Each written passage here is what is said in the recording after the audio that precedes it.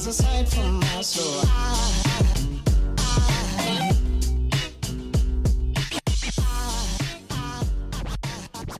Hey everybody, welcome back to another Nature's Always Right episode. Today is an amazing day.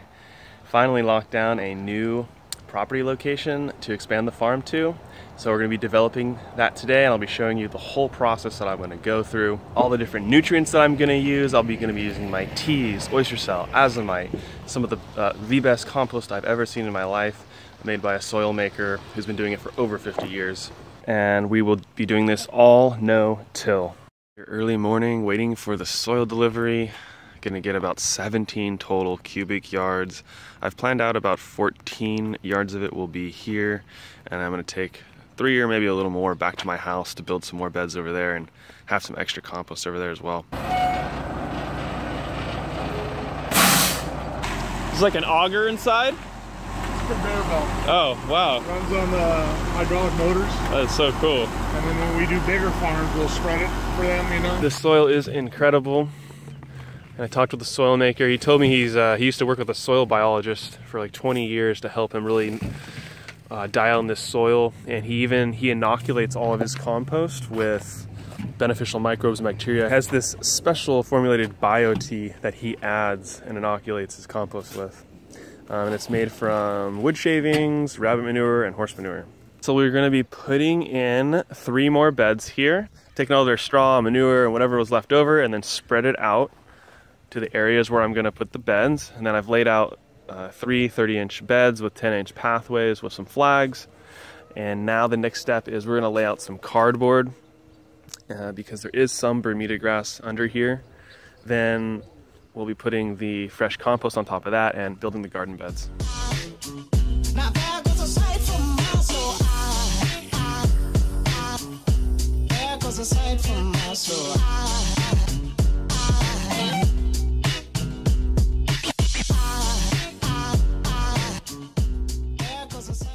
Okay, so now we're back at the property. So I'm going to prepare this whole ground no-till.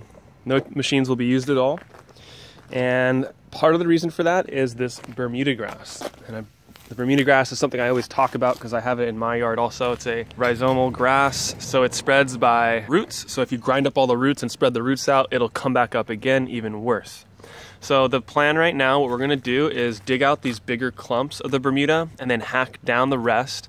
Then we're going to come back in with a ton of cardboard, which my buddy Rusty, once again, hooked it up. And these cardboard pieces are from a garage door company.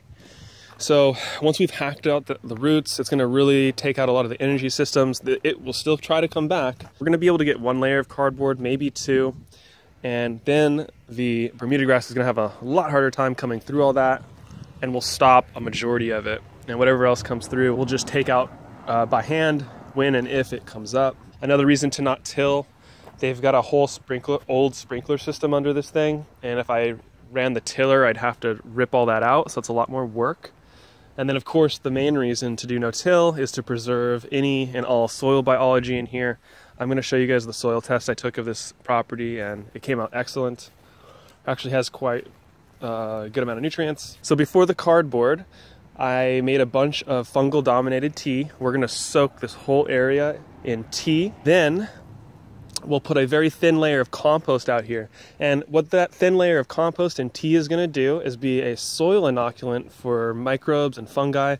And they're going to start converting this soil. It's going to add a bunch of nutrients and inoculate the ground so that the microbes and microbiology are doing a lot of the work for me. Then we will come in, put the cardboard on top of that. Then we'll build the garden beds on top of that. So that's what's going to be happening, and that's what you're going to see. And then the final step, we'll measure out all the flags. There's landscaping flags, and we're going to be putting them along the edge here to map out the beds. I've already mapped it out on paper and did all the math, but need to put the flags out to make it really easy to see. And then we'll just dump all the soil out here, shape the beds, and then be done until we build the irrigation. So the strategy I'm taking on this Bermuda grass, we've just gone in and dug with some shovels and popped up the whole root ball. And what we're gonna do is take the whole root ball and throw the whole thing away, roots and all. Because if we leave roots behind, those will have energy in them and they'll be able to come back alive and try to regenerate this grass. So we're just gonna be tossing it all away. Something else I would like to do, but I don't think I'm gonna be able to do it, is to use a flame weeder out here. So once I get up all this grass, come through, take the flame weeder and then just torch the whole ground, go through the whole thing. I've got a bunch of friends coming to help me very soon, so I don't know if I have the time. I also haven't asked my landlord if I can have a blowtorch out here. I don't want to do that without her permission yet.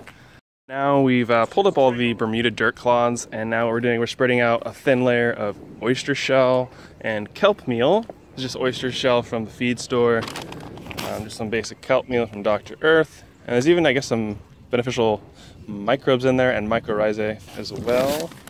So that's pretty cool. And the last nutrient or inoculant that we're gonna add is some fungal dominated worm compost tea that I made. So we'll just be diluting that using some buckets, really simply, just dumping it all out onto the ground here. And then next we'll be coming in with the compost and laying down a thin layer of compost. And all this combined is gonna just, you know, feed the soil microbes, add a ton of nutrients, start converting this soil underneath here while I'm growing in the garden beds that I'll be making out of the compost, because the garden beds will be 6 inches tall, which is plenty of height to grow basically any vegetable. The board's all laid out. We got some flags laid out. These are all my amazing friends and my dad helping me do this. So thank you guys so much for this awesome help.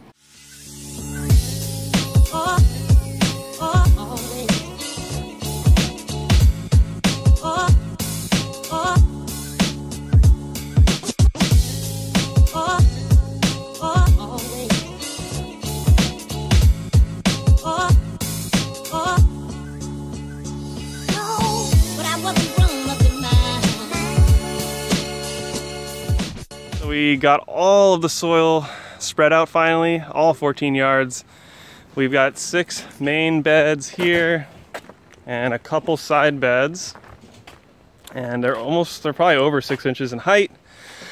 And we even got a bunch of reserve soil back there that I plan to use over the next many months. So that'll help to refresh when I do replantings. And the next step here, we're just gonna lay out this tarp to protect the soil and keep it really moist, because I'm not gonna be able to do the irrigation system for another week. So I wanna make sure the soil stays moist and stays alive so it's ready to go for planting. All right guys, I'm back out here about a month after the footage that you just saw, and I'm finishing up the drip system right now. I'm gonna be doing a video all about this entire drip system, the extra sprinkler system I'll be using, as well as the new manifold design that I've done. I've upgraded it, and I'll put a link to my other manifold design, but this is still flow through while being easier to take off, has less parts, and has less labor. So I'm really excited to show you guys the new manifold design. So I hope now, with my previous video showing how I used cover crops, tilling in, showing that sort of methodology, and now showing this completely no-till setup, hope it's given you a couple different ways of how you can set up your own property or garden or farm. There's just so many ways that you can do it, and it's all about the context that you're growing for and growing in, the tools that you have, the money that you have. There's so many variables, and there's no one right way to do it. But I'm really happy with how this has worked out. It has snuffed the Bermuda grass, and hopefully in the coming months I'll be able to see if it truly did work.